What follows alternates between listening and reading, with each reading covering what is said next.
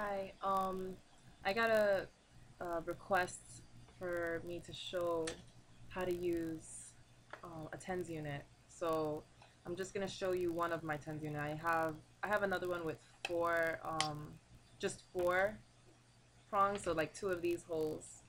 Um, but this one is an 8 one, so like you can cover more area with this. So this one I got off of Amazon. Um, so it comes in like a box like this, like a little briefcase type box, and it comes with an instruction manual, but it's pretty easy to use. It comes with a spot to put batteries in, and it also comes with a charger, wall charger, so if you run out of batteries and you're using it at night or whatever, you can just plug it in and not waste your batteries. I use it for exams because, just to kind of distract my mind from my body, and so I could concentrate more on the sensation of the electrodes rather than what's the pain that I'm feeling in my extremities. Um, I have a lot of back pain, so since I have two of these, I put um, four electrodes on my back, right where I guess I'll show you the spine area back here. It's like I put one on this side, one on this side, and then higher up I put one on here and then one here. And then my hips also um, hurt when I sit for very long periods of time, so I'll put them right in, I'm not gonna pull down my pants, but like right here, and then another one right here. And then for my knees, I use my other TENS unit to, I don't know how I'm gonna show you this, but I'll move my camera. Um, Over here, so this is like my knee. I use, sorry, I put them here, like above the kneecap area, because if you put it on your kneecap, it's going to feel very strange. It's not very pleasant to have it on the kneecap, at least for me. And it's a lot. I get a lot of pain below my kneecaps too, right here. Even when I press in it, it always hurts. So, a lighter voltage for that area is what I use, so it can kind of stimulate just the skin. It kind of massages it. I'm always massaging my knee to try to distract myself from what's happening deep inside it. But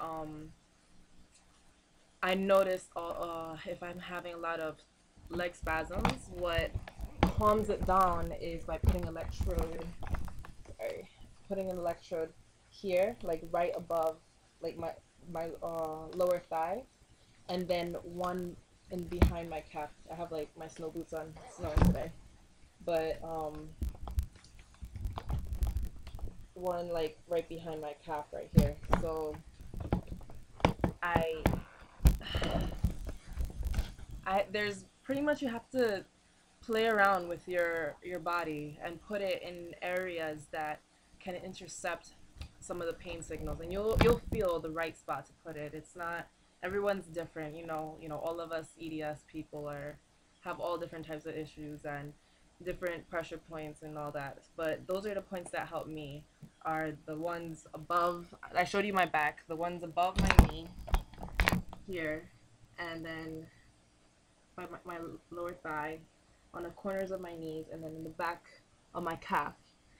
And right now I have knee braces on, so for exams I put it underneath my knee brace. My knee brace kind of holds it in place. These are what they look like.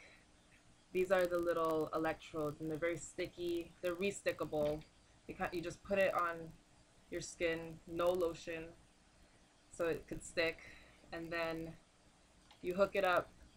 It doesn't matter which one, because you're gonna hook up another one. Like, I'll hook up both, like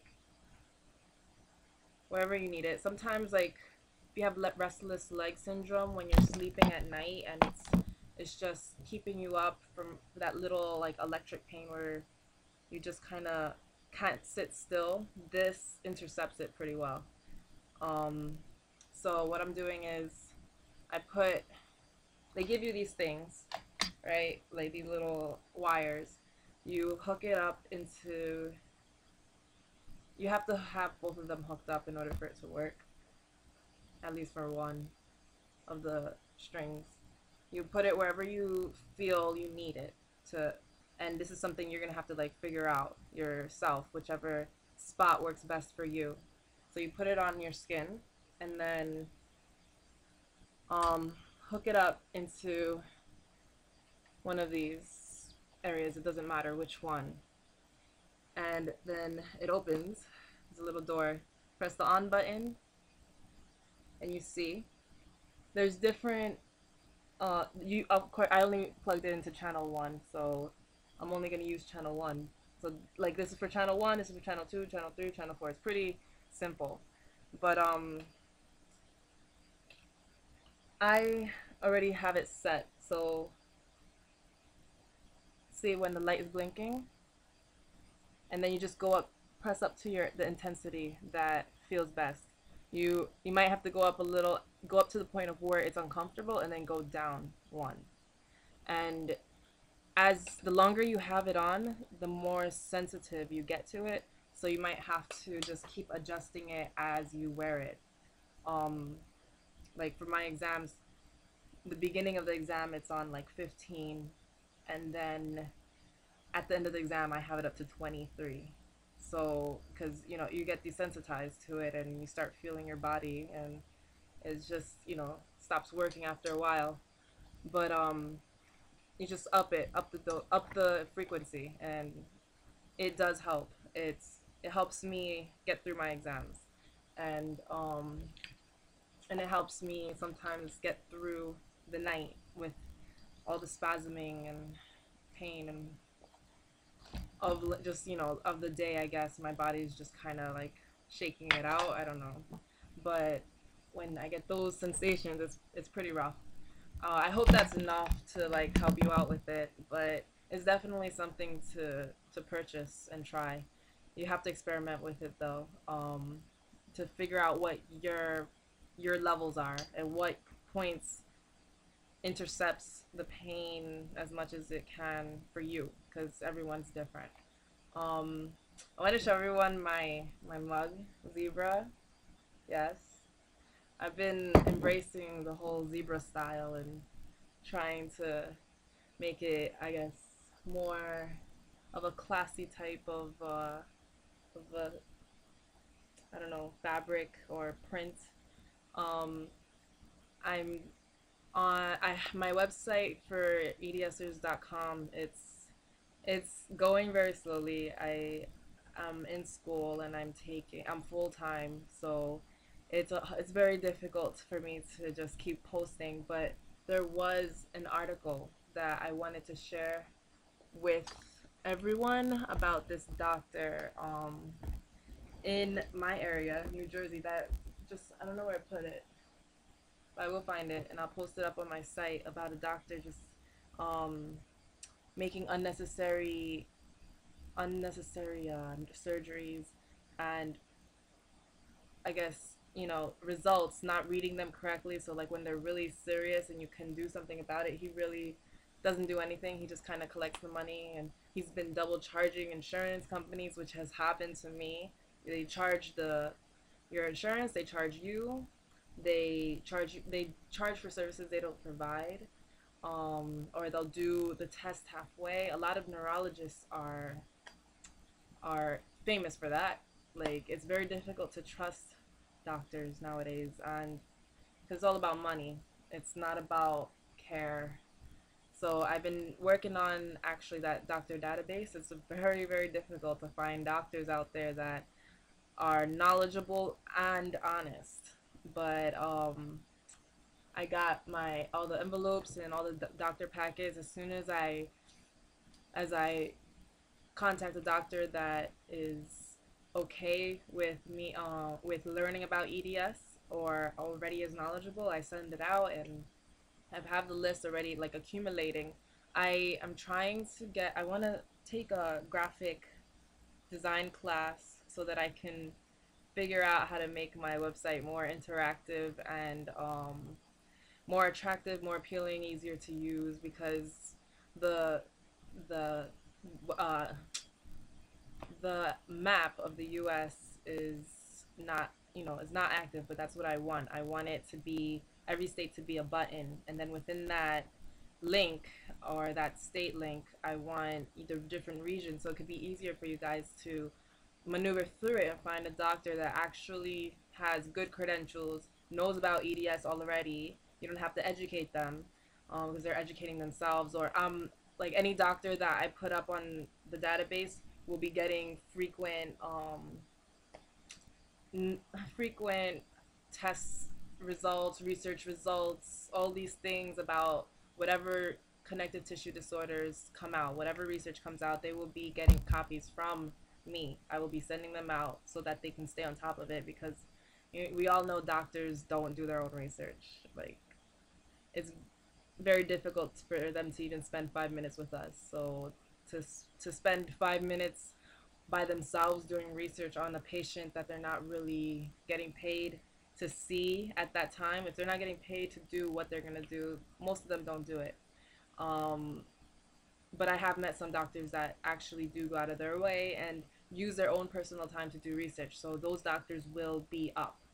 I'm thinking I'm just going to post the raw list, and then just in alphabetical order of states, and then whatever is closest to you guys you can utilize for now until I figure out how to get the website. I'm doing everything by myself. I'm learning HTML writing along with, taking my genetics classes, and I'm really trying to get the ball rolling and help you guys, because I know everyone is in pain. And today was pretty rough, and it's just 11 a.m. It's been very difficult walking today, but I'm dealing. I got my back brace for when I can't take it anymore. I had a really bad attack this past weekend. It was crazy. The muscles in my back were just jumping. It was so painful. The only thing that really alleviated it was ice. Like, I tried to numb it out with ice, and it did help. So maybe, if it's a good suggestion, if anyone has muscle spasms that are just kind of really irking you or killing you, don't put heat. Don't, like, ice is very uncomfortable, and you're already uncomfortable from the spasms, but the ice actually lowers the intensity of the spasms. So push through that, that initial uh that initial reaction to the cold, that pain reaction that I always get pain when I have anything cold on me. It's like a shock, but when it comes to muscle spasms, it actually lowers the intensity of it. Um, so just, I guess, bear with me with the website. I've been really busy and trying to put up useful information, like the EDS National Foundation. Their doctor registry is a mess. It's not organized. A lot of the information is incorrect. A lot of doctors don't even know they're on there. I feel like they just Googled a bunch of doctors and just posted it. And I want every single doctor that is going to be on my list knows they're on my list, and they know of EDS. They sometimes might even have a patient on EDS, and they're going to be receiving continuous information on EDS, Morphans, any connective tissue disorder. They're going to receive info on from us. So that's my goal. Just bear with me. I'm really working at it. I hope everyone's well, and if you need anything else, just message me, and I will try my best to post any info that you guys need. Okay. Take care.